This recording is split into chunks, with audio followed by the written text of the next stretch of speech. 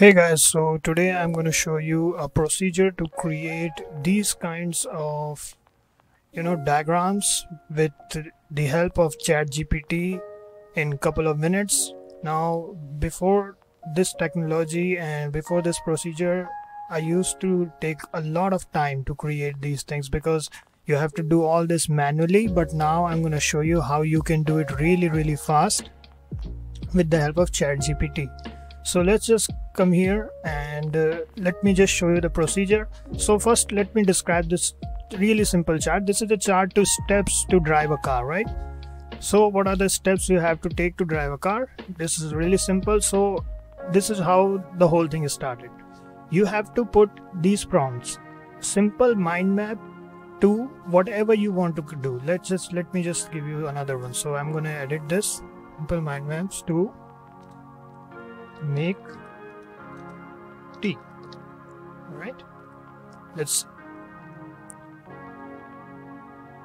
So this is basically giving us in the coding form, but you can convert it into simple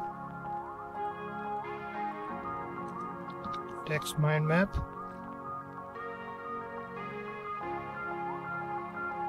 All right, so this is basically it is giving us in some sort of a coding format, but no problem.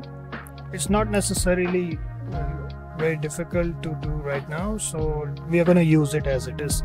So it is not going to look like this if you give it in other, let me show you in new chat, because as you guys must already know, ChatGPT remember the previously given commands, and it most of the time, look at this, the format is changed now because I was basically discussing coding with the ChatGPT, and that's why it started giving me replies like that. But now this is how a simple text mind map looks, all right, for whatever you want. So this is for making tea.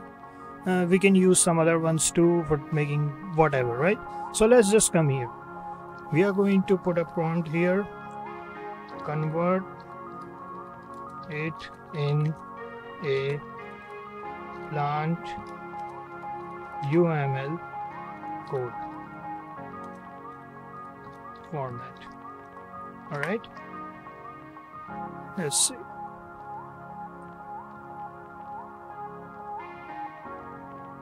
So it is writing down the code, and what it is basically doing is it is converting it into a particular programming language that will help us, the particular code that will help us to create these kinds of chart, right? So I'm going to delete this one, and this is draw.io, right? So let me just draw.io.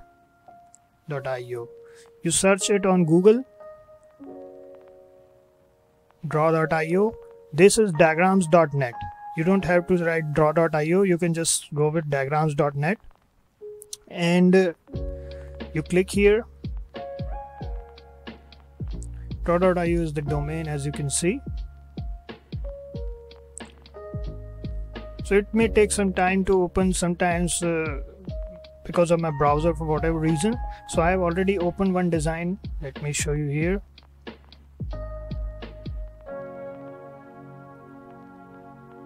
Alright, so it's open now. We're gonna go with this blank diagram and tutorials, tutorial, and we're gonna just type here. Then we are gonna go to arrange, insert, advanced, plant UML. So this is the code that, let me just come here. So this is the code that I have copied from here. All right, so what we are going to do is we're going to put just insert, and here it is. All right, so hold on, let me just, all right, so here it is. So this is how it looks. What we can do here is then we can just export it.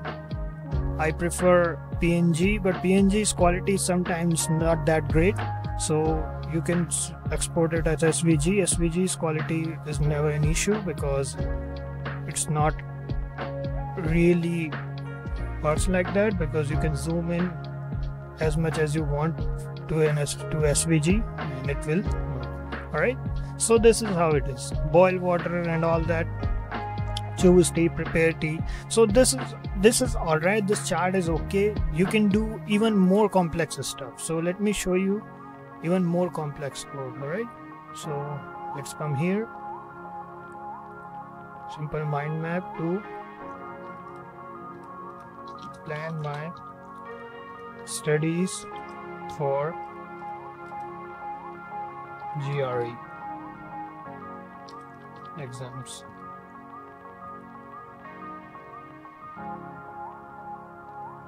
Alright, so this is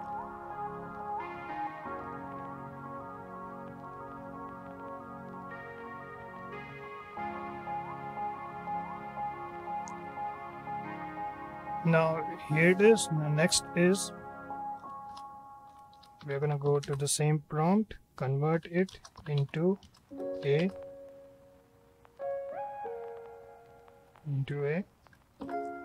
plant UML code format.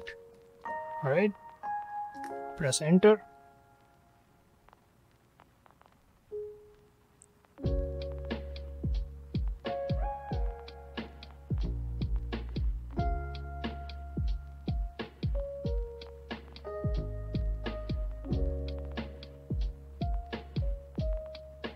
So now copy the code.